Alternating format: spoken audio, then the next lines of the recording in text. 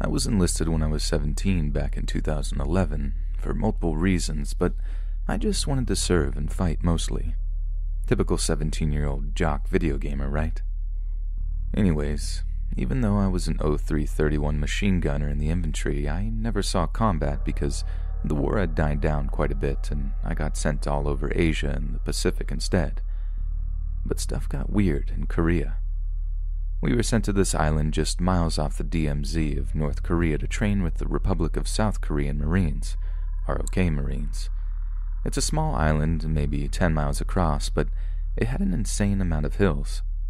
While on the island, we were camping on this small ridge that nearly surrounded the campsite. Perfect location to set up at. You're concealed, there's only one way in and one way out. Ideal for any military camp.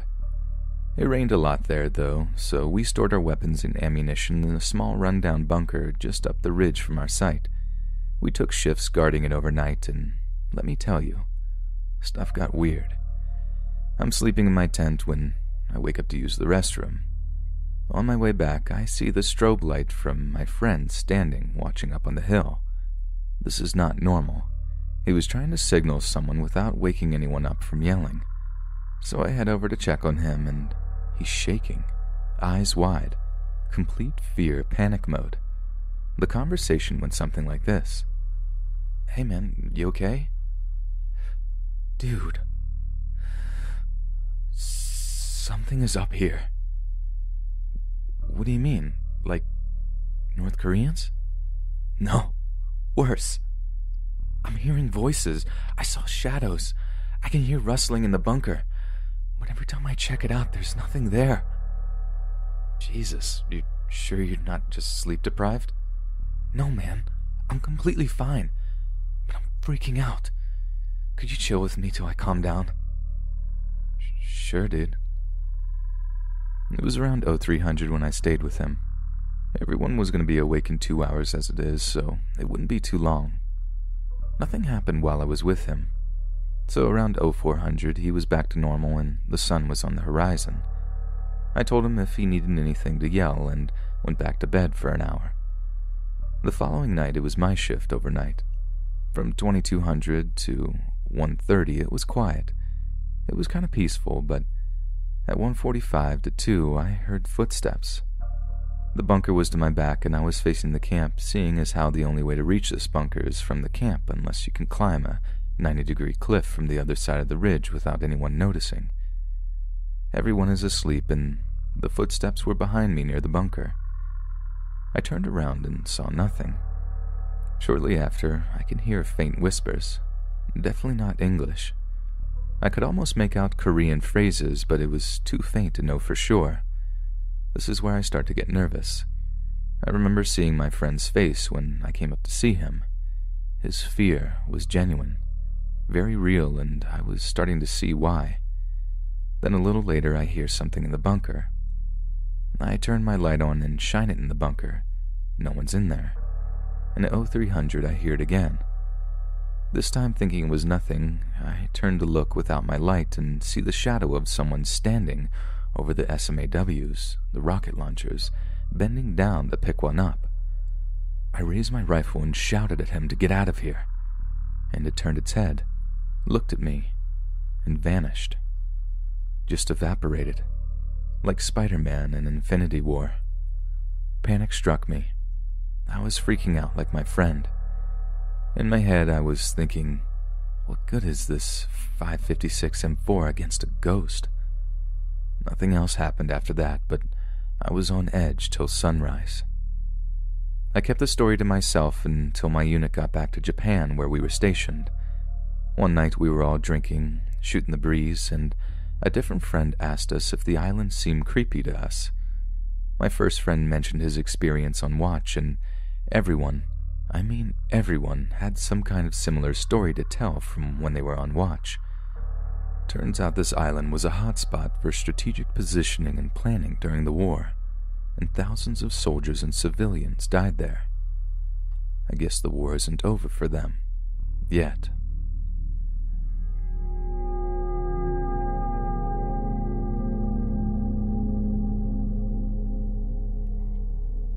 My partner and I moved into our first apartment together in Pasadena, California.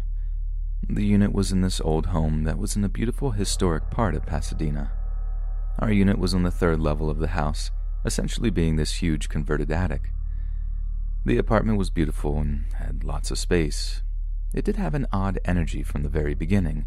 However, my partner didn't believe in anything supernatural or paranormal, so he would always joke around when I made comments about a space feeling heavy or intense. After a few weeks, things started to happen in our apartment. It all started with doors. They would move back and forth or slam shut. I would make comments to my partner, but he said it was probably just the wind, as we had 2 balconies with lots of air circulation. I also noticed that our cats were never inside. I have 2 cats, and they are more like dogs. They are always around me and cuddle up. They usually go outside for 1 to 3 hours a day. In this apartment, they would be gone all day, sometimes not even coming back at night. I was trying to chill about everything because nothing dramatic had occurred yet. One day, I had just left the apartment and my partner was inside alone. He called me and was really scared over the phone.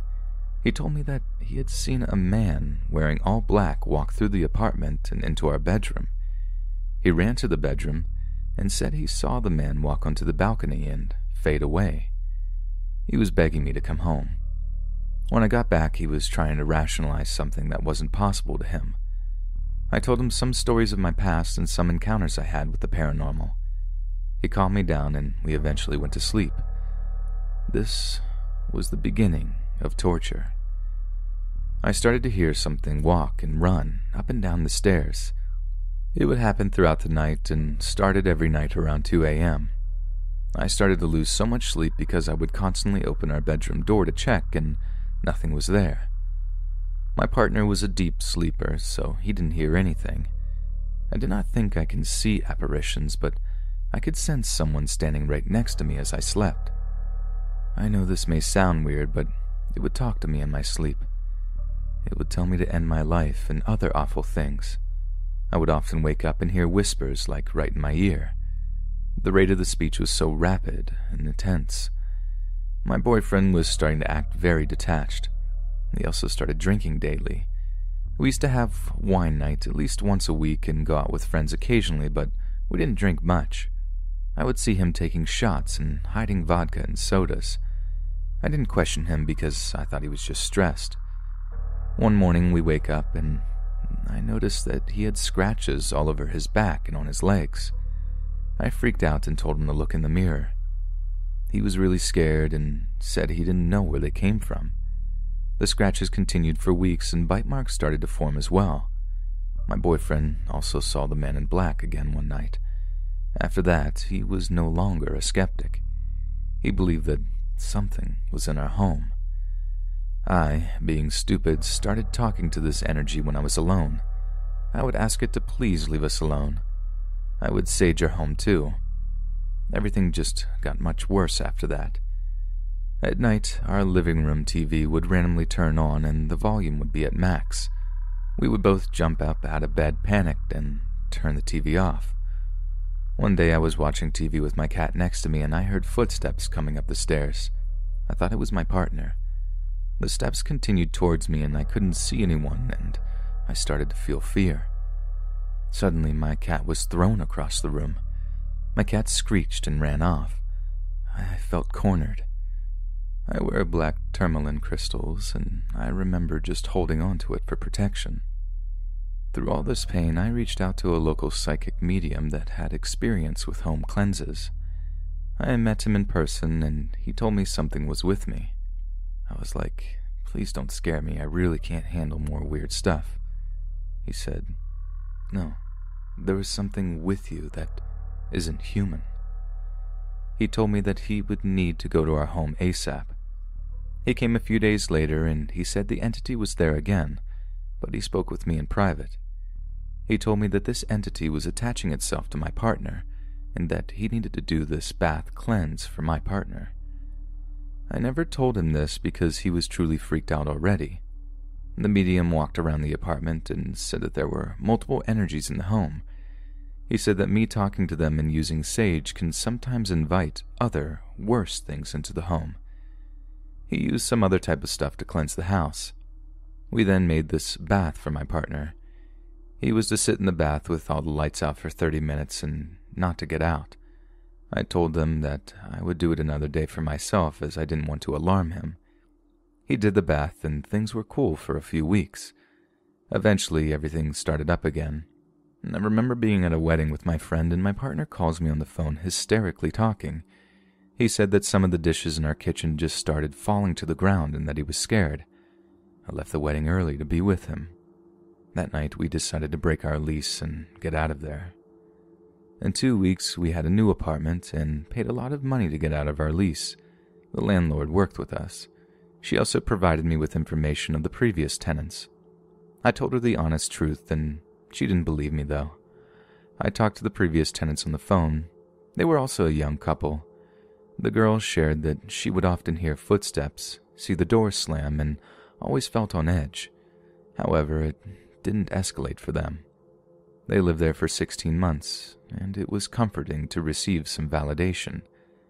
Crazy side note, the first day in our new apartment, a pipe busted and was shooting water everywhere. It happened at 3 a.m. and we were so scared that something had followed us.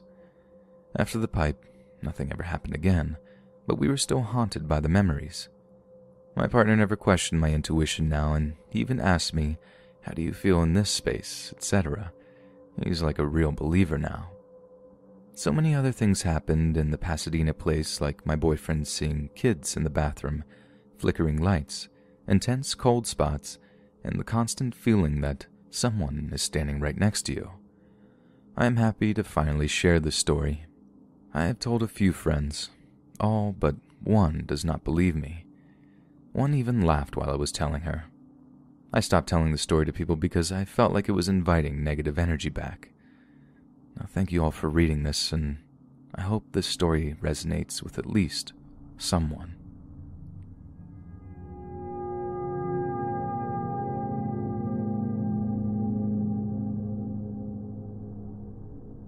"2011 was a terrible time for our family. My uncle, whom I was super close to, and my dad were both fighting cancer. Uncle found out he had it November of 2010. By December, he was told he only had months to live. He lived with me in West Virginia before I moved in 2008, and then when he got this news, he moved south to be with his sister so she and I could care for him.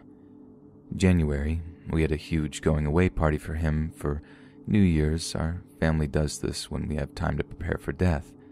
It allows us to celebrate and also get in our goodbyes. Now, some backstory. When my uncle lived with me in West Virginia, my ex got the three of us phones. My uncle still used the phone, even though it was years old and beat to death.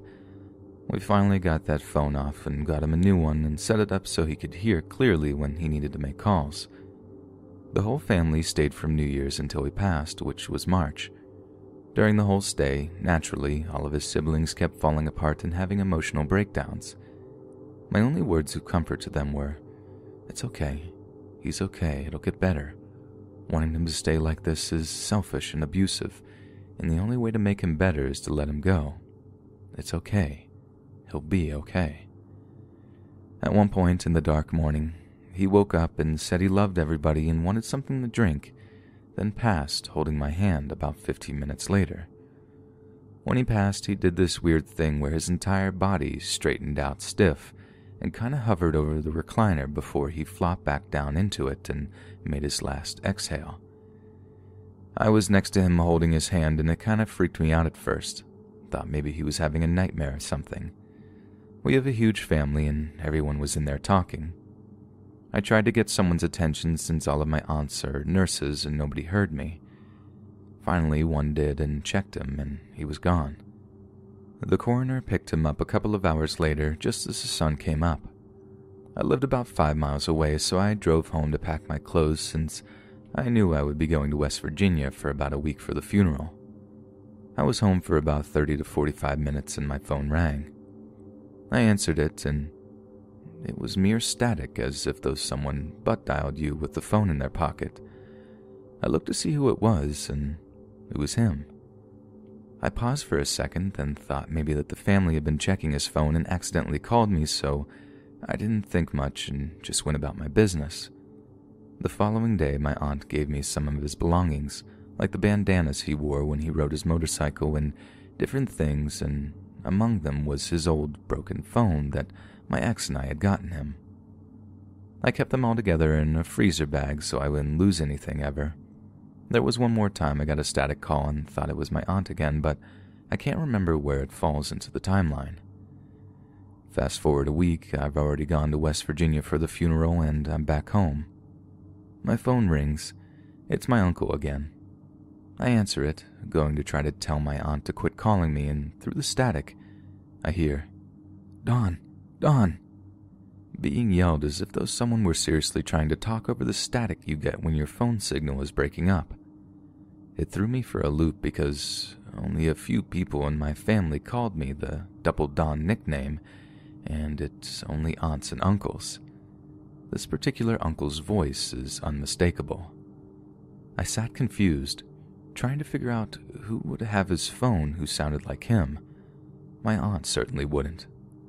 I said, "Hey, can you hear me?" He yelled my name again, as if he hadn't heard a thing. "Dawn, Dawn."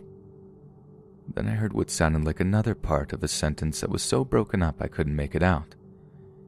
I'm a believer in the paranormal, but I'm also very locally and scientifically based as well, so if things can have a worldly explanation, I always take that route first. I said, "Who is this? Can you hear me?" Static for a few seconds, then just a single, "Dawn." Unmistakably, that's my uncle's voice. So now I'm on the paranormal train, but no worries, because if you've read any of my blogs or heard any of my other stories, you know paranormal is normal for me. It doesn't scare me in the slightest, so I respond, "Norman, can you hear me? What's wrong?" Static. I yell Norman again, only to hear more static. I sat there listening for about 10 more seconds, then it hung up. I looked down at the phone and realized that the call had come from his old phone, the one that didn't have service on it, the one on my mantle in a bag. I was stunned, but impressed. It meant a lot to me that he would go out of his way to make contact like that. I waited a while before I said anything to my family about it. Some can talk openly about paranormal stuff, and some believe it's Satan sending demons to mess with you. But I told a few, and they were just like, interesting. Didn't express belief nor disbelief. They were just like, that must have been cool. It was strange. But fast forward to Christmas, my dad dies lying next to me in the bed. My cousin comes in to check his vitals just in time to see him die on me. She starts to panic, but I managed to get her to pull her stuff together because we had to wake up my mom, sister, her mom, the grandkids, and everybody else with the news. I couldn't be the only sane person in the house dealing with a bunch of crazies falling apart. I needed a support system. I didn't realize it at the time, despite the fact that my cousin was a nurse too. Watching him die traumatized her. I was too preoccupied to notice that she had gone silent and couldn't speak. The poor girl couldn't utter a single word for a whole month. So I get my dad bathed and changed and ready for his road trip with the funeral director, and while my brother-in-law and I are in there doing that, I hear a commotion coming through the house. It's my aunt and mother who are in the dining room with my cousin. I assume they are just having their emotional outbursts, as normally expected, and I leave them alone. After Dad leaves and we are sitting around talking, my mom says, "Didn't Norman call you after he left the house that morning?" My aunt and cousin are sitting there staring at me, so I wasn't sure where this conversation was going to go. I said, "Yeah, he called me a few times after he left. Actually, he only got to talk to me once, that last time." "What'd he say?" "Nothing. Just yelled my nickname a couple of times. Tried to say something else, but I couldn't make it out." "Guess what?"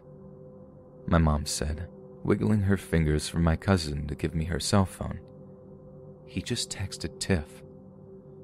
She handed me the phone, and a text from Norman said, "It's okay." I smiled and said, It is okay. I looked up at the number, and you know what? I said, handing Tiff her phone. I have that phone that texted you. It's cut off. Tiff was traumatized for a month, and I thought it was beautiful that Norman went out of his way again to comfort her using my own words of comfort. It's okay. No pain, no cancer, no problems. It's okay.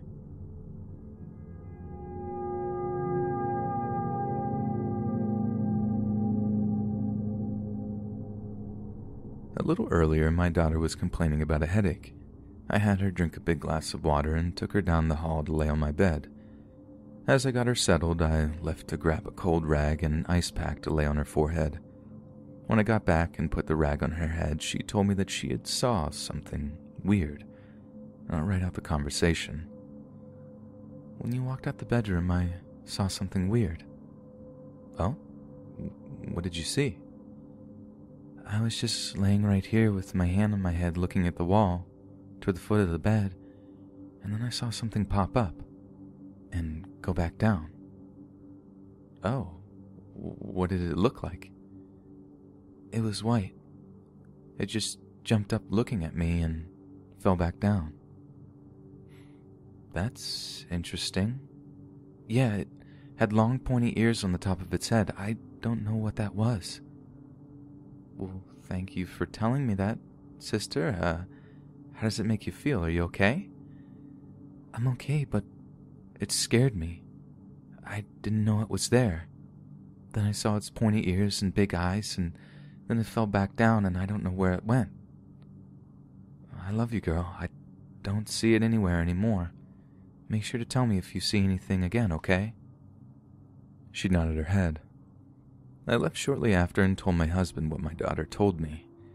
He seemed concerned and then said maybe it was the Easter Bunny. Then the light bulb lit up on that thought. I went back to the bedroom and told her, I talked to Daddy about what you told me. He said he thinks it might be the Easter Bunny. I said that in an attempt to make her feel okay about the encounter, and I don't ever want to discredit my children coming to me over something I may not understand. I never wanted to be the parent who says, oh, you're imagining it, or oh, you were dreaming, or no, that's not a thing, etc. But I also didn't want her to be afraid, so I was hoping she would equate it to being an Easter Bunny and feel somewhat relieved. When I told her Daddy thought it might be the Easter Bunny, she clutched the blanket up to her nose and said, I hope that's not what the Easter Bunny is. It doesn't look like a bunny at all. It looks like a creature with no fur. I said, okay, maybe not. We just thought that's what it might have been. I will say when she first started complaining about her headache, I had her walk heel to toe in a straight line to see if her balance was off after seeing that thread earlier about a guy whose young son died of brain cancer. My mom anxiety came out full as soon as I read that. I more or less wanted to document what she experienced in this post and wanted to be open to anything someone might have to say about this. I am also thinking her headache may have something to do with her experience. She might have had some sort of hallucination as a result of her headache. I'm not sure either way and am not ruling it out. Thank you to everyone who might be reading this and might have something to say. Now, just to edit and add a few things, she didn't have a fever, is one of the first things I checked. She very rarely gets headaches, although my eldest gets them frequently. A couple of responses mentioned about previous and future experiences. There have been other things, and I'll go ahead and mention them down here. My eldest son had experiences when he was younger. He was adamant that he had an older brother. His name was something like Molt or Mort, but my son had a speech impediment and I couldn't figure out what exactly he was trying to say his name was. It sounded like he was saying either of those two, and when repeated both the names back to him, he kept shaking his head, saying, no, it's Molt. I still don't know what he was trying to say. Apparently Molt lived far away across the water by shore. He talked about him a lot randomly. I assumed it was an act of imagination, and being the oldest, he wanted something he couldn't have. A big brother, but I'd let him talk about it. I would respond saying I've never met him, and so I didn't know who he was. My daughter, when she was 4, told me her blankets kept moving around at night. I asked her what she meant. She proceeded to jumble up her blankets, raise her bed skirt up and the curtain way out. She said she couldn't reach high enough to make it as high as it was going. I said something along the lines of the wind coming through the cracks in the window. The window is sealed tightly, no drafts when it's windy. This happened on and off for quite some time. Then she said she could hear things moving in her closet at night and she couldn't sleep. She said it was too loud. I told her that there might be a toy with a battery dying and it's making the toy glitch sound. My youngest son is 4. He currently sleeps in our bed. Our bedroom has a bathroom attached to it at the side of the room. The foot of the bed is pointing. Usually the door is open to the bathroom, but all the lights are off. That night he whispered to me, "Mommy, do you see those shapes?" I said, "What shapes? Where?" He said, "In front of the bathroom." He said they were white and kept changing shapes. He said it was scary and put his head under the covers. I said that everything was okay and shut the bathroom door. It was likely his eyes were trying to adjust to the darkness and made him scared, but I thought it was worth mentioning. To be honest, there have been several more things that I could talk about with this, and I know it seems like a lot, but it's just things spread out over considerable time. It's not like we were constantly talking about ghosts and spooky things. This type of topic doesn't come up in conversation, and I like to think we're a normal family living normally. Not eccentric and bizarre, if that makes sense. I just wanted to add the other couple things in here for those wondering. I think all of it could be explained away, but it's concerning thinking in one sitting all the things that happened to me over time in these years. Thanks again for everyone responding to me.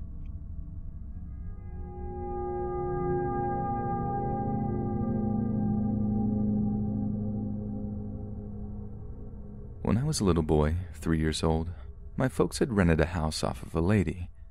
I had the bedroom directly off the living room with the TV kitty corner to the left of my door. They told me they kept the TV low so as not to wake me when they watched it, and that my door was always left open a few inches. They told me after a few months in the house, I started to talk in my sleep, which I had never done previously. The first few times they brushed it off, but it had become a nightly habit, so they began to listen to me sleep-talking. My folks said it always occurred between 9 to 10 p.m. each night, and they had repeatedly overheard me saying things like, "Chocolate Man, I'm sleepy. I'll talk to you tomorrow. I'm tired, Chocolate Man, please let me sleep." My parents told me this went on for several months straight, and whenever they came into my room, I would automatically stop talking, so they would wake me and see if I was okay. I recall waking up one morning. If I remember, it was about 5:38 a.m., and the sun was starting to rise. I remember automatically opening my eyes and staring at my closet, which had no door to it. There was a curtain instead, which was opened. I still recall the terror I felt at that moment, and I couldn't take my eyes off the closet. I had sat up and was sweating profusely. I was telling myself to run to Mommy and Daddy's bed, but couldn't do it. I started counting to 3 and attempted to run out of there several times. By the time I had the courage to run, I was soaked in sweat and almost hysterical and was crying out, but I had no voice. I finally jumped in between my folks and was silently crying.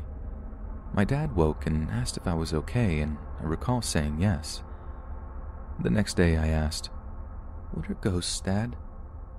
He said they're the boogeyman, but laughed and said there's no such thing. They also told me that I didn't want to sleep in my room at night anymore, but I don't remember that. Finally, my parents said the landlady came to visit one day and they had brought the subject up to her about my nightly conversations with the Chocolate Man. Both my folks said that she started to cry, and she told them that she had to go but would be back later if it was okay. When asked if she could see me and my folks said yes, the landlady had come back later that day and my parents said that she had picked me up and began sobbing and was hugging me and giving me kisses. They didn't know what was going on and asked her. The landlady then gave me a set of rosary beads and asked if they could let her take me to my room with her. Well, they did, and my folks said she put the rosary beads on me and began silent prayers. After that was done, they all went outside and she explained to them that she used to live in that house with her husband and son. The husband passed away from a heart attack, and the room I had slept in used to be her son's. She told them she had went to church that day to pray for me. My parents told me that she said her son was 21 when he passed away. He had hung himself in the closet in my room. At that time, I had no concept of color or ghosts and really meant no harm, as I later found out that the landlady was an African Canadian.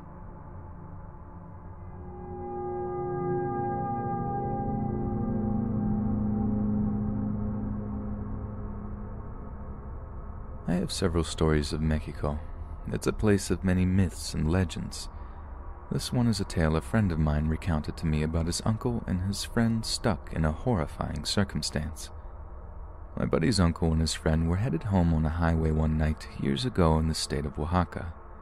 You see, they rode in one of those old flatbed trucks that were used to put whatever vegetables or fruits that might have been picked that day. They were farmers. Most were, as Oaxaca was very rural at the time and had only just had a highway installed of actual concrete. And as they were returning home, the uncle noticed something in the rearview mirror and made out what seemed to be a horse about, I'll say, maybe 150 feet away. He couldn't really make out its features and didn't think anything of it till he drifted off to sleep in the passenger seat. As he slept, the uncle had a small nightmare of a horse with large black eyes running up to his passenger side that startled him awake. He gathered his bearings when he looked over to his buddy that was driving with a terrified look on his face and going about 50 miles an hour, which at the time was pretty fast for a truck that size. He asked, "Why are you driving so fast?" And the friend responded by saying that they were being followed. He said for the past couple miles that horse in the rear view was slowly inching its way closer and closer to the vehicle. That's when the panic began to settle in, and they both felt immense fear wash over them. They sped up to about 65 to try to get away, but the clanking of the hooves of this horse slowly kept getting louder and louder behind them. The one driving said not to turn around and look anymore, to just look ahead and not look at the horse because it seemed to gain on them whenever they glanced back at it. The uncle closed his eyes in fear, only listening, and when the hooves inched closer and closer, he glanced to the side of the window and saw the large black eyes of the horse looking directly at his friend from the passenger side, as it had caught up now. The uncle screamed for his friend not to look, and to just look straight because the horse had a fixated gaze on him. They sped up all they could, and still the horse kept a swift pace, still staring at the driver. When he finally glanced, he began to cry, overwhelmed with emotion and panic when the horse suddenly began to slow down. And as it did, the uncle saw it in the rear view once more, except this time it had no legs. It was just standing in the road, floating, staring at them with its huge black eyes. They told the grandfather of the man driving when they arrived home what they had witnessed, and he told them that the road that was built there had gone straight through sacred Nahuatl territory, and they had been lucky to drive past the area at this time of night because everyone had felt that the ground was salado, or salted, meaning washed with bad energy.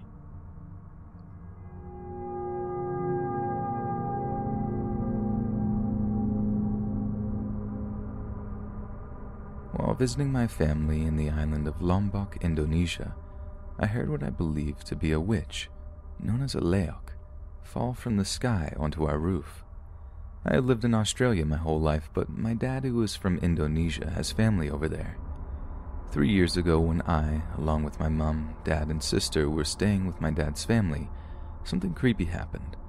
We were sleeping in a back room of my uncle's deli under a corrugated iron ceiling.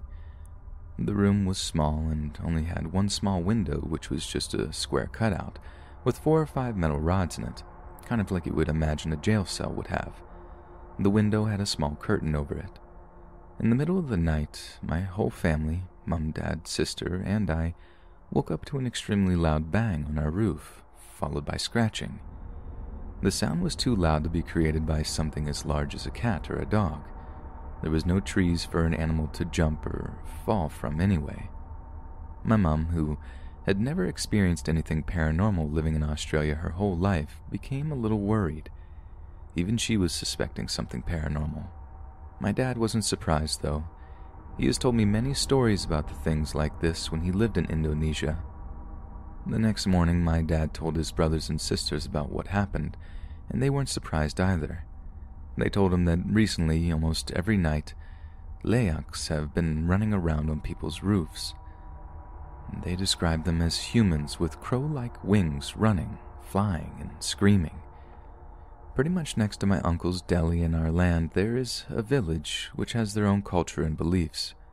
My other uncle married a woman from that village, so our family are quite close with the people. In that village, there is like a shaman and a woman called a dukun. They are an old couple who the villagers always come to when there is a problem with spirits and stuff. The wife is just a small old lady whose teeth are stained reddish-black due to chewing on betel nuts all day long. The husband and I don't remember what he looked like.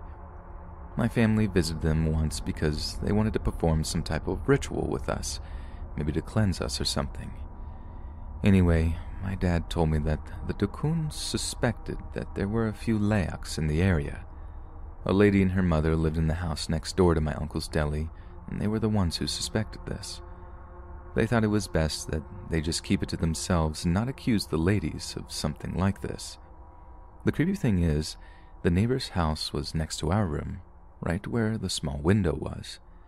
In the few nights that I stayed there, I, who was sleeping next to the window, had a terrible night's sleep. I woke up with a really bad heat rash and just sheer uncomfort. My dad told me that several times in the night he noticed that the curtain on the window was opened, even after he kept closing it. He also had a strange feeling that someone was looking in. A little bit of information about layaks. They are human beings who practice black magic, causing them to turn into supernatural beings. In each region of Indonesia, there are different types of creatures like this, with different names and appearances, but in Bali and Lombok, it is known as layak. During the day, they appear as normal humans, but at night, they leave the house and do whatever they do. You can learn more about them online. Just search layak witch. I have many stories from my dad, but I decided to tell this one since I experienced it myself. I will be posting another short story later about weird sightings after tragic earthquakes hit Lombok last year in 2018, but feel free to ask me questions in the comments and hopefully I can answer some of them.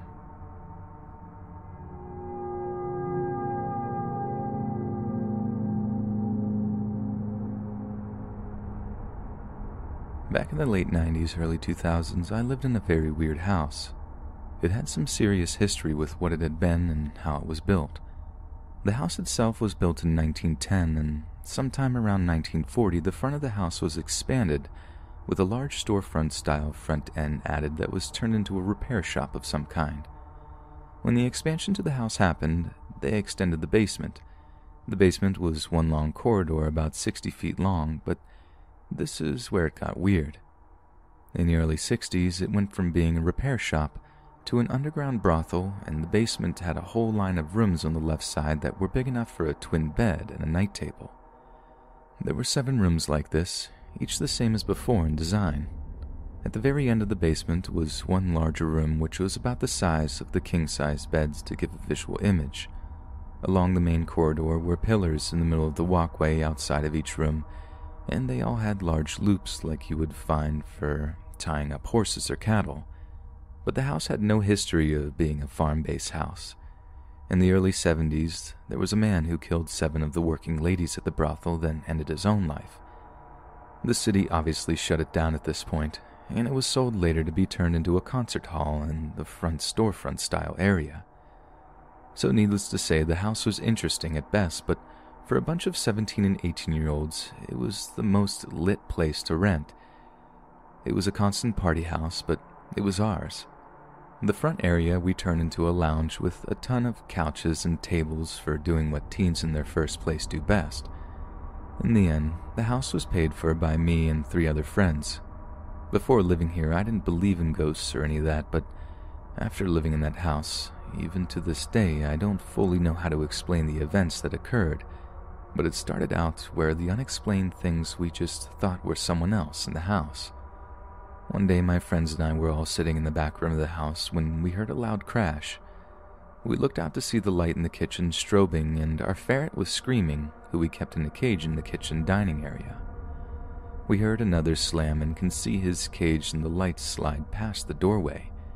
We obviously run to find out what was going on, but when we entered the kitchen, there was nothing there, just our little dude freaking out. We couldn't ever figure out what was going on, but when this happened, it got us all talking about our own events. Over the course of the next few months, we started to gain a feeling for each one of the spirits that shared the house with us. I don't know how to put it, but we felt that there were at least 2 good warm spirits and 1 very angry and violent one. We started having physical interactions with them, which to this day I can't fully explain other than what felt like a warm hand on my shoulder kind of experience, and then the other which resulted in what looked like burns and scratches. When we lived here, we had a set of 3 paintings that made up 1 painting. When we put them on the wall in correct order, they would get ripped off the wall. Sometimes we would come home to them on the other side of the room, and other times it would happen with us watching, like we were sitting around drinking or whatever else. Now, if we put them up in the wrong order, nothing ever happened to them. In the end, they lived in the wrong order for this reason. We had a number of stereos in the house, and they would all go to white noise after listening to them. These were the old style with knobs to change the stations around, so we ended up taping them in place, but they still would sometimes go to white noise anyways. After living here for 2 years, we gave names to them. We named Rose and Jill for what we can only assume were the 2 working girls, and Henry, the killer we think, we dubbed the mean one that would inflict pain and anger to the rooms. Henry would also slam doors and cupboards, sometimes would throw plates or glasses. When we would take showers, the mirrors would show handprints in the condensation, and we would hear what sounded like faint woman talking when no one else was home. One night, my friend and I were throwing a Nerf football back and forth. The ball bounced and hit a large white vase that was in the house when we moved in. It fell over and crashed on the floor into pieces. We felt like this must have made Henry angry because both of us felt burns and had scratches on our backs, the raised welt kind of scratches, and his activity levels skyrocketed for the next week or so. I don't know what really brought me to type this all out, but in the end, it felt therapeutic to tell someone for the first time outside of my friend circle about these events.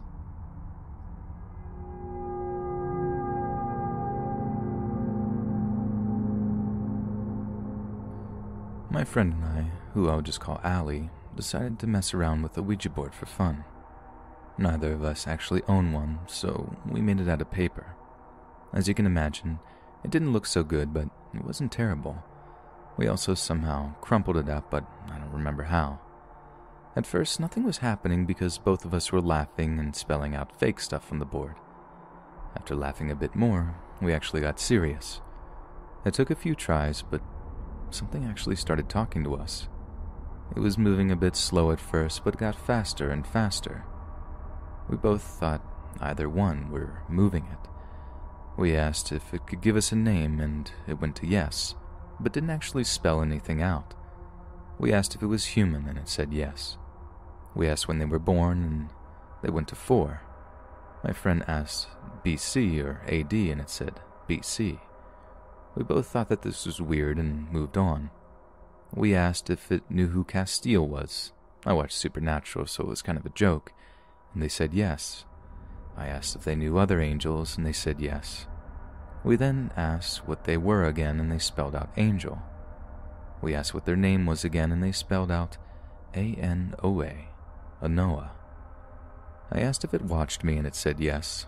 So I asked if it was a guardian angel, and it said no. By the way, it didn't want to go to the no all the way across the board, so we just said use the blank spaces no. My mom walked in at some point, so we had to hide the board because I don't think she would have liked us playing with it. She probably knew something was up because we were acting super suspicious, but decided to ignore it. She then said she was leaving, so we were going to be alone. We got the board back out again, and asked if it was still there, and immediately went to yes. At this point, we both knew it was a demon, so we asked, and it started to spell out Zozo, so we said goodbye. But since we're both dumb and desperate, we went back on. We said it was okay it was a demon and continued talking. We asked if it was actually Zozo or not, and to go to D for a different demon, and it went to D. We asked if Zozo was even real, and they basically said they couldn't say. We asked if demons have genders, and they said yes, and that they were a boy. After this, we started asking questions the others didn't know, like what our grandma's name was. Asked if either of us had connections to dead people, and my friend said yes, and asked the demon which one he wanted to talk about, and they spelled out M, which was the first letter of her mom's best friend's name, who died. Allie then asked how she died. The police didn't know if it was a murder or she ended her own life, and it spelled out man. At the time, I didn't know the story, so she explained it to me. She then asked who it was, and it spelled out the girl's boyfriend. After that, my friend wanted to get off the topic, so we did. I asked if it knew my uncle's name, which I forgot because he's been dead for a while. It was one of those things I'd see and know. It spelled out C, and I remembered his name, which did start with a C. I asked if he knew what my grandpa's name was, and it gave a T, which was the first letter of his name. I asked if he could tell me how he died, and he spelled out cancer. I then asked if it could give me the first letter of the type, and he said L. He died of lung cancer. I asked if it was going to kill someone in the future, and he said yes. I asked for a name, and he spelled out my friend's name. I asked if he was joking, and he said yes. We kept joking around with him, like I asked if he was Satan, and he said yes. I said, "Are you sure about that?" And he said no. I asked if Satan had better things to do, and if he was a busy man, and he said yes. We also got him to spell out gay. When we asked why he watched me, he spelled out why not. He also said he didn't know what the internet or school was.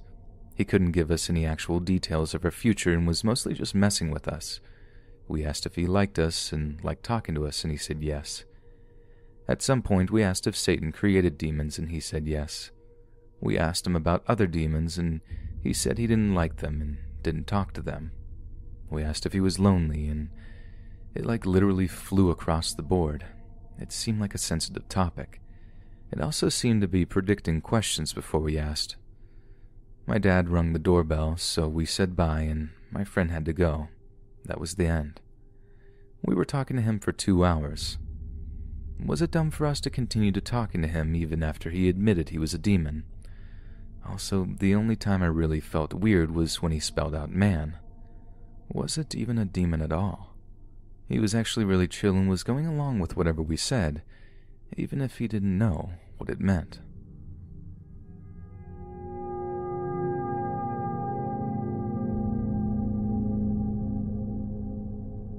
Back in the early 80s, when I was only about 5 years old, my parents were attending a weekend convention in the city of Huntington, West Virginia. Several of our friends and family were doing the same. We were about 2 hours away from our hometown, so the adults had grabbed some hotel rooms and we split up. The women went shopping while the dads took us kids to see a movie that was showing in town. Fire in the Sky, I'll never forget. As we walked down the street, I looked up and saw something big and red floating in the sky. I could see people's arms waving from it. Confused, I asked my dad what it was, and as it turned out, I was seeing a hot air balloon for the first time. I was mesmerized and pondered on how a simple balloon could hold people in the sky when I had tried so hard to fly and my balloons never seemed to get me off the ground, let alone take me there. I noticed that people were so happy and not afraid, considering I had often wondered what I'd do to stop or come back to the ground if I ever succeeded in going up. I thought about that balloon for a very long time, even after we were seated in our seats inside the theater. It's showtime. The movie we were seeing was Fletch, starring Chevy Chase. I was only about 5, so I wasn't interested in that movie at all. It didn't take too long for me to start getting angsty and wanting to move. I pulled out every young kid's go-to card when they're not wanting to sit still. I've got to pee. I didn't want to sit there any longer, and I didn't want to ask my dad to take me. He was a grumpy man at times who disliked being interrupted. Decisions. Finally, I whispered over to my older cousin and asked if she would go with me. I told Dad that Dana was going to walk me to the bathroom, and to our surprise, our dad told us to get all of the girls to go since we had been cooped up inside or in a car for such a long trip. So my cousin and I, along with my 2 female friends, headed out to find the lavatory. We had never been to this place before. It was an enormous place, very old with many doorways, so we stopped to ask some men at the concession stand where the restrooms were. One of them looked at us, pointed to an arched doorway across from him and said, "Just follow those stairs, they'll lead you right to it." As the 4 of us shuffled down the winding staircase, we noticed we could hear what sounded very much like a party coming from downstairs. There was music playing and the sound of laughter in the distance that, for some reason, made us slow our pace and start asking questions. One of the older girls dismissed it by saying it might be a scene in the movie coming from above us that sounded like it was coming from below. We tiptoed down the stairs but stopped when we reached the bottom. We found ourselves standing in the middle of a lavish room that looked as if it were plucked right out of an old movie. There was a huge fireplace with a crackling fire inside, a 4-post bed with curtains with fancy gowns tossed upon it, and a pair of fuzzy slippers next to it on the floor. The music was still playing and the voices still laughing and having a ball, but now I could hear dishes clanking. Whoever they were having a jolly old time. The chatter seemed to be coming from the room around us, but there was no sign of anyone present. "Are we in somebody's house?" I remember whispering, alarmed we would have been seen and get in trouble. Dana mumbled, "I don't know. He said go straight down these steps, and well, we did, and this is where we are." I was so tiny that it seemed to take me forever to walk across the floor. Our whispers of curiosity echoed off the walls. Straight across the room from the staircase was a door that we assumed housed the toilets. "What are we going to do if they catch us?" I asked. My older friend shrugged and said, "Tell them that we were sent here to pee and ask them where the bathroom is, I guess," and laughed. We found the bathroom. It was equally elaborate, but only one sink and toilet, and on the sink was a hairbrush. Blonde hair twirled around the bristles. We looked at each other but said nothing.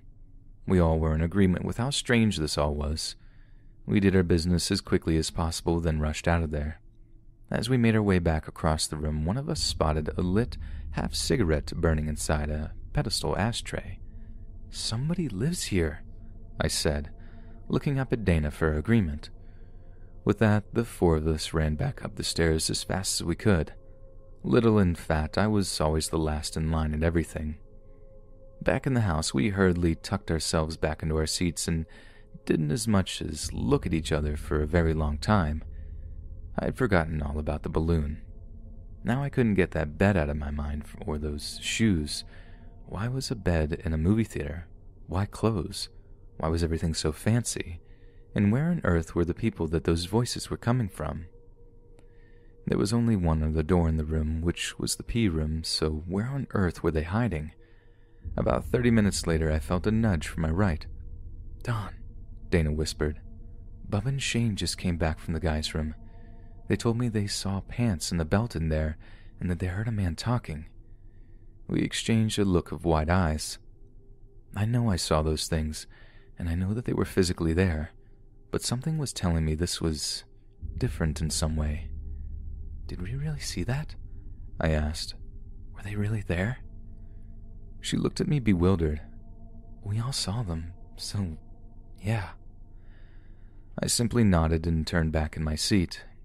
Keep in mind that this was happening to me around the same time my own home was being exorcised by every church and person of faith coming and going into my home.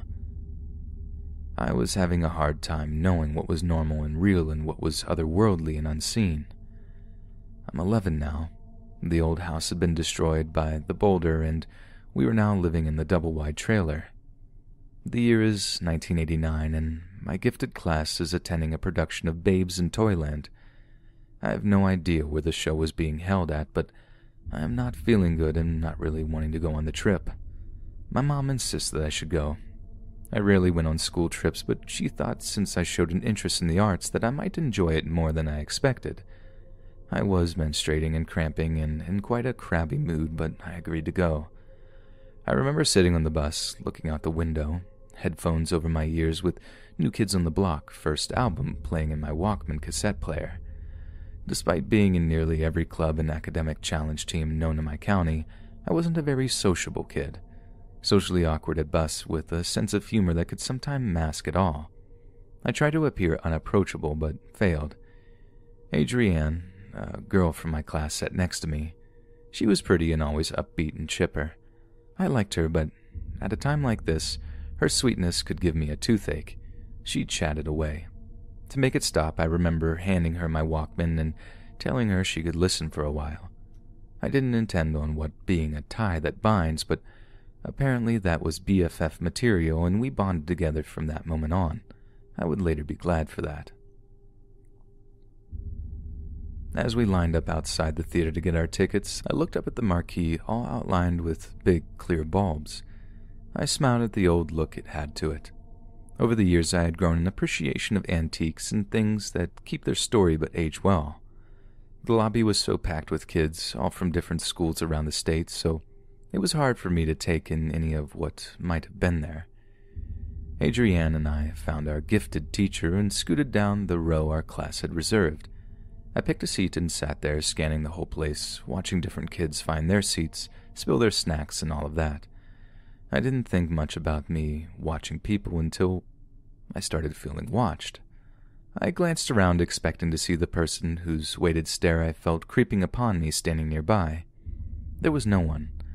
I scanned the crowd thinking maybe I would catch them watching from afar as I had been. Nobody near or far seemed to be paying me any mind. The lights were low and it was hard to see, but I made eye contact with not a single person. I still felt watched though, so I looked up to see if perhaps there were any balconies. There were, and they were beautiful. Finely scrolled like those in an opera house.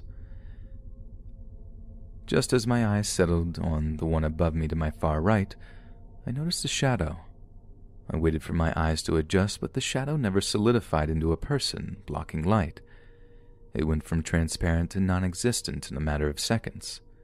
I paused for a moment to rationalize, then chose to distract myself from the uneasiness by taking in the rest of the architecture and the magnificently painted walls and ceiling. This place was just beautiful. Before too long, the lights in the house went back and the show started. I couldn't shake the feeling of being watched, though. As I sat there looking up at the balcony, the curtains and valances that adorned it, listening to the musical voices of the actors coming from the stage, I kind of chuckled at the Phantom of the Opera vibe that being watched in a theater by an unseen man from the shadows had. I laughed, but it wasn't enough to calm my nerves. I pulled the go-to card and told my teacher, I gotta pee. I made my way past her with Adrienne following behind. When we got to the lobby, it was empty save for the concessions workers, and I could actually see the carpeted floor and the gorgeous arched doorways dawn in ornate curtains. It was as beautiful as I had expected. I'm looking for the restroom. Where do I find it? I asked, interrupting the worker's personal chat. Through that doorway, he said, pointing with his head to the arch to the right. Just follow the steps and it'll lead you right to it. I nodded and off I went, thinking slowly in my mind, where have I heard that before? There were girls coming up the steps, so I slowed my stride while I thought, to allow time and space for them to pass. Follow those stairs. Why do those words seem to have a bad feeling attached to them? My stomach felt queasy and my breath grew quick. I felt as if though I was in trouble, but I didn't know why. Adrienne could see that something wasn't right and asked me what was up. I told her I didn't really know, that I just felt ominous, like something was going to happen to me that I wasn't ready for.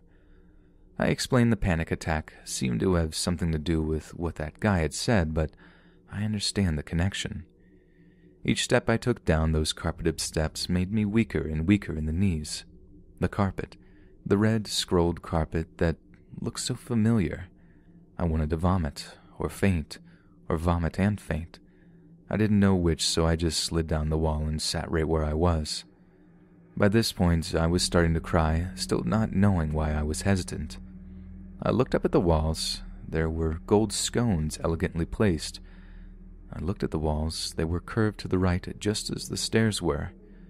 Suddenly I started having flashes of walking down these winding stairs on the red carpet before. But why? Why was I there? I calmed my breath and closed my eyes as I tried to remember. A couple of girls passing by noticed me on the floor crying and stopped to check on me. Adrienne told them I was fine, to go on, but as they left she asked, "Are you okay?" I nodded. I had no clue what was going on, but I knew I couldn't sit on the floor forever. I got up and we stared down the stairs one step at a time. "I don't know," I told her. "I just have the craziest feeling like I've been here before and something bad happened. I don't remember being here, but I don't know, I just don't feel right." I stopped just before turning the full curve of the wall. "I can't go down there. Let's go back upstairs. I can't do it." We turned to our seats and tried as we may to watch the show. I love theater and I tried hard to immerse myself in the performance, but I couldn't let go of the uneasy feeling nor the flashbacks. And I still had that strange feeling of being watched when I sat in the house. All of my thoughts must have read on my face because Adrienne leaned in and whispered, "What's going on? Why are you afraid?"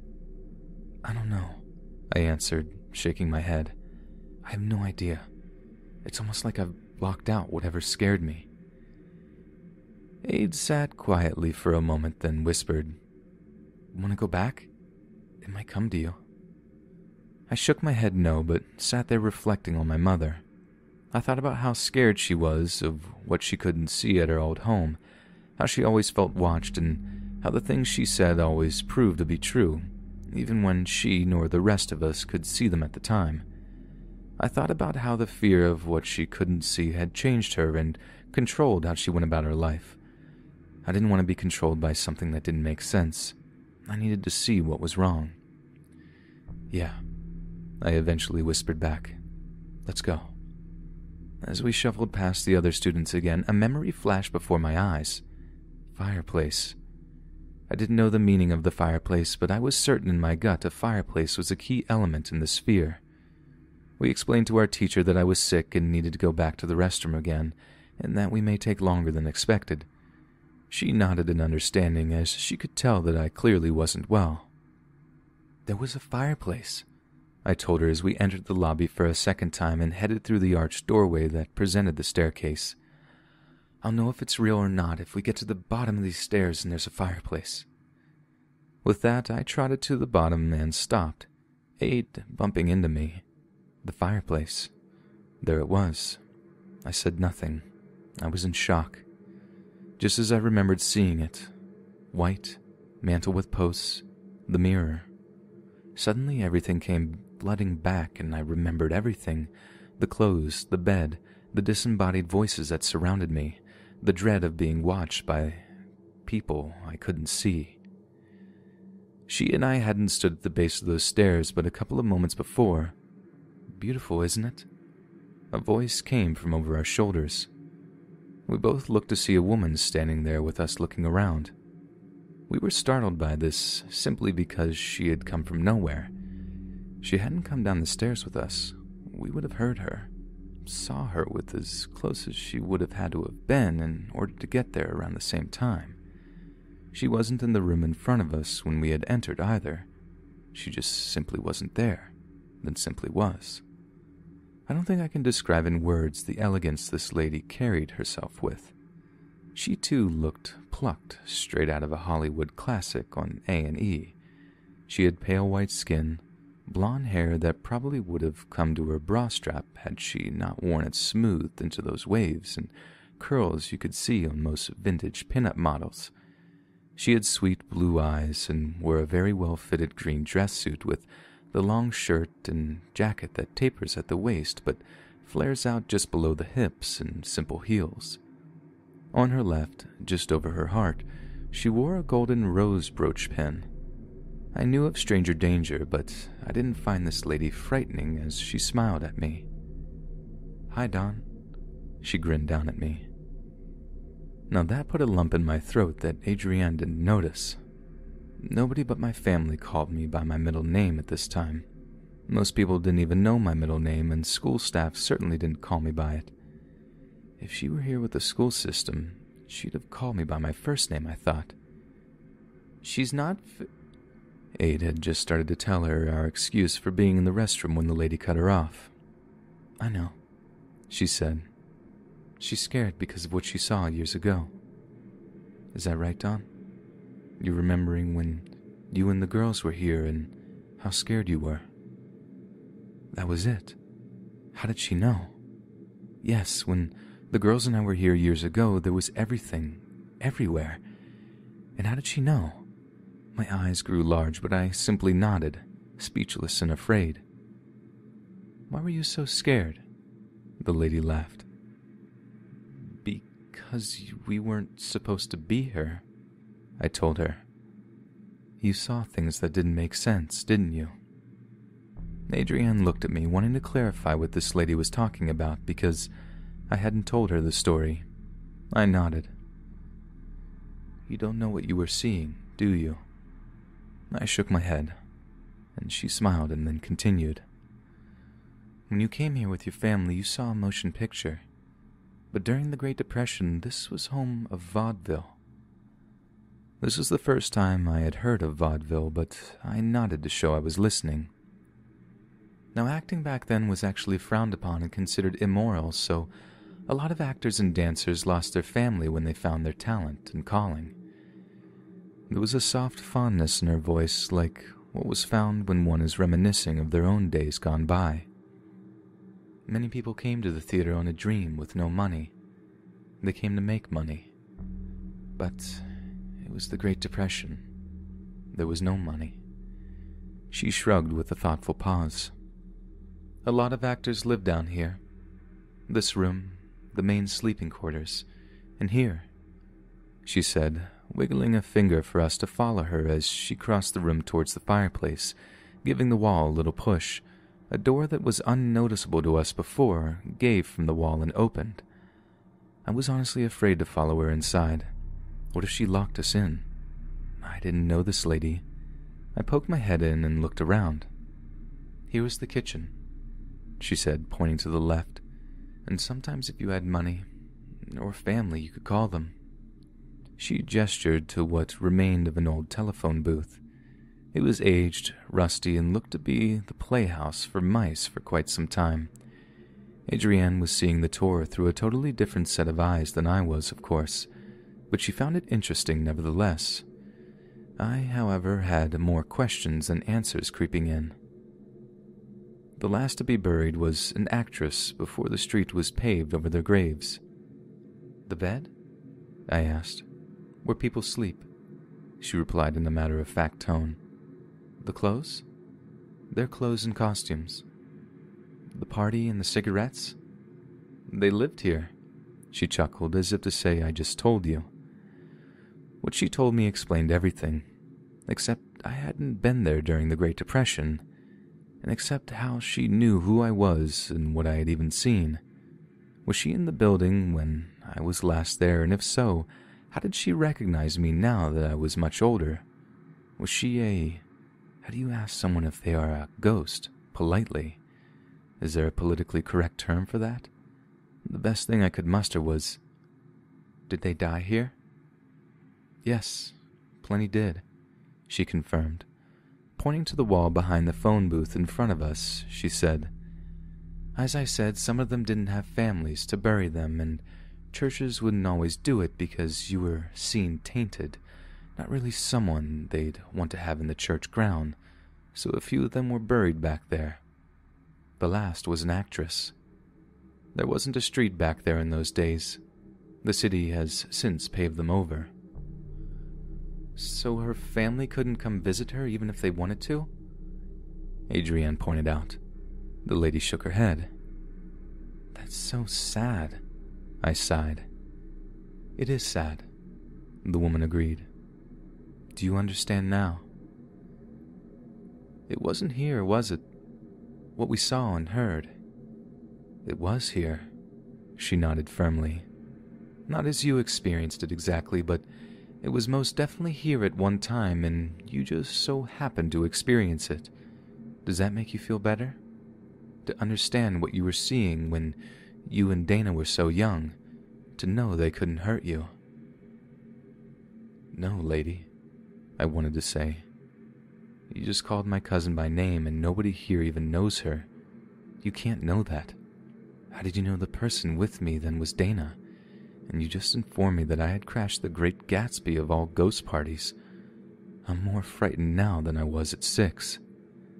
I didn't say that, though. I merely nodded with a sigh. I was ready just to be back upstairs in my seat watching the Frankie and Annette wannabes like the rest of my class. I said nothing and looked silently about the room with the fireplace, taking it all in. Adrienne drew closer to me and asked, "Do you feel better? You okay now?" I nodded, then thought of something I wanted to ask the lady. I couldn't. She was gone. She remains a mystery. Adrienne and I both froze, looking at each other. I poked my head back into the room hidden by the secret door, but she wasn't inside. Aid looked inside the room with all the toilets. She wasn't there either. The two of us were standing at the base of the stairs, and she certainly didn't come past us. Needless to say, we sprinted faster than we had the first time. When we got back to our seats, neither of us could wrap our heads around what had just happened. "How'd she do that?" Adrienne asked. "She just popped up and just disappeared. How'd she do that?"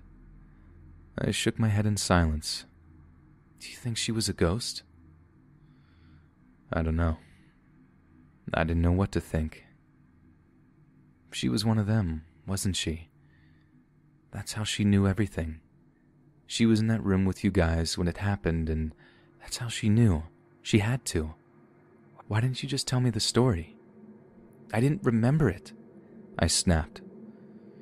Was this what my mom had been experiencing all those times with Ronald? Did he appear that vividly to her and make so much sense?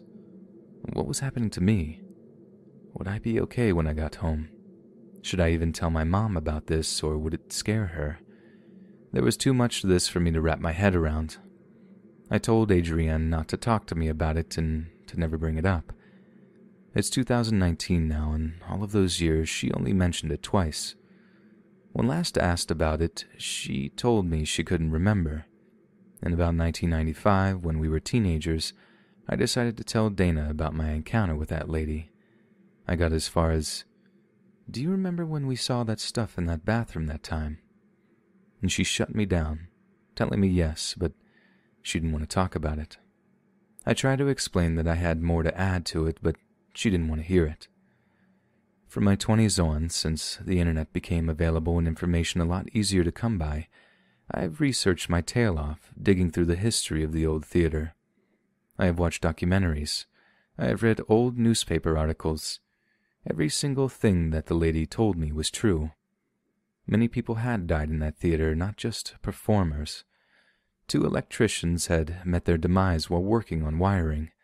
A maintenance man met his death in the projection room, and the man my cousin heard in the downstairs bathroom very easily could have been the spirit of the homeless man who had taken up shelter there and froze to death. Shadow people have been reported in the balcony, just as I had seen that day. The ladies' powder room on the mezzanine is said to be inhabited by a beautiful lady in fancy red clothing, much like my bathroom beauty, but it seems nobody has ever seen the lovely lady in green down below.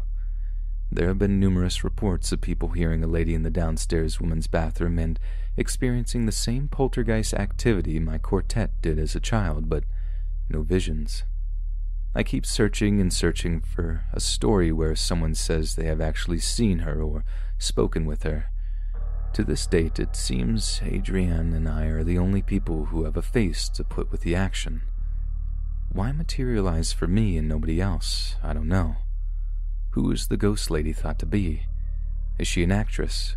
Perhaps the one she singled out in her story? Is she the same lady seen upstairs in red doing costume changes on the other side? Did she work for the company in some other area, such as finance or tickets? Who is this lady? Nobody seems to know. I've not come across her face in any paintings or newspaper clippings in all my years searching.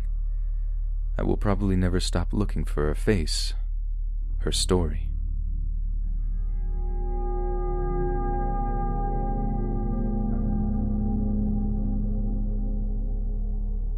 This happened while in high school over 15 years ago. 14 to 15-year-old male at the time. I have only had one experience like this and believe it was random. I grew up in an older, 2-story modest home with my mom in a small town in mid-Missouri. My bedroom was upstairs and rectangular in shape. It was long, spanning most of the length of the house.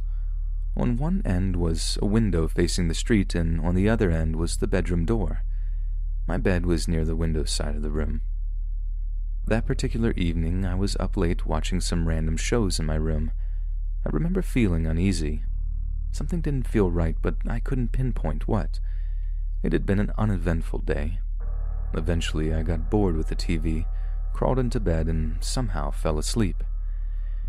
Instantly, I awoke and shot straight up in bed. A crippling sense of dread consumed me. I was terrified and couldn't explain why, and what really worried me was feeling that way in my own room, a familiar place where I had always felt very safe. Not that night. I felt like I wasn't alone. I must have been sitting upright for 15 to 20 seconds before swinging my legs over toward the right side of the bed. I purposely kept my eyes low on my legs and the floor. Then, after several long seconds, which felt like an eternity, I slowly glanced upward toward the other end of the long room. It was mostly dark except for a small amount of light from the dim street lamp outside that penetrated the closed blinds behind me. This light provided just enough illumination to barely make out the layout of the room. In front of me, halfway between my bed and the door, stood a dark, featureless, human-like shape silhouette. When my eyes glimpsed it, I felt petrified, and my first thought was to curl up fetus-style underneath the blankets and hope that whatever it was would go away. That is paralyzing fear. I quickly rationalized that hiding under the blankets wouldn't get me away from this presence. I needed to get out of the room, and directly through it was the only way. I mustered up whatever courage I had, shakily stood up on both feet, and bolted toward the door to escape. While passing through it, I felt the coldest sensation shoot throughout my entire body. Every hair stood straight up, which made me speed up even faster. I got to the door, swung it open, and flew down the stairs. I stayed down there for some time while trying to process what had just happened. I then went to the living room where our family dog, Trixie, a Rottweiler pit bull mix, was sleeping in the kennel. I got her out, leashed her, and cautiously walked to the base of the stairs that led up to my room. I don't recall her acting weird or noticing anything, but I still felt something was up there, so we slept on the living room couch the rest of the night. That's my only possible paranormal experience. I didn't feel physically threatened by it, like my life was in danger, but definitely got the feeling that I was unwanted, as if I had trespassed onto someone else's property and needed to get out now. A couple of things. My dog slept in my room often at night, but for whatever reason she was in the kennel that evening. I often wondered if she would have alerted me if she had been in the room. Also, when I initially woke, it felt like only minutes had passed since going to bed, but I had actually been asleep for 2 to 3 hours. The home is located at 702 North Clark in Mexico, Missouri. Google Map it if you want. It is the home with the gray roof and very light green, almost white-colored siding, has cement stairs along the right side. The house used to have a large tree in the front yard that made it look a little creepy at night. The window to my old room is the upper left one. The other upstairs windows are part of another bedroom.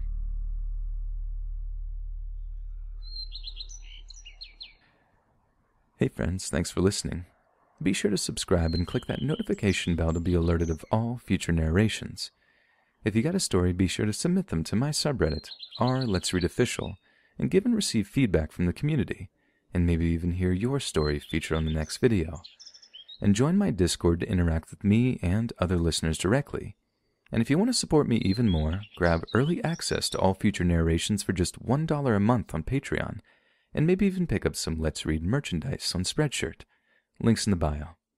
Thanks so much, friends, and I'll see you again soon.